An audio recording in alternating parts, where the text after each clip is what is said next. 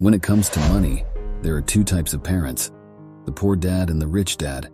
Let's take a look at how they teach their children about money. The poor dad believes that the only way to get ahead is to work hard and save money. We can't afford that toy right now. Maybe someday if you work hard and save your money, you can buy it for yourself.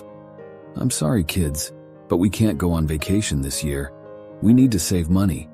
Why can't we go? Because we don't have enough money.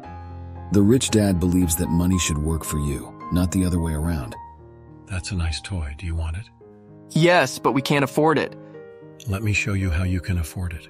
We'll start a business together and sell something that people want to buy. Kids, I have some exciting news. We're going to start our own business and make some money.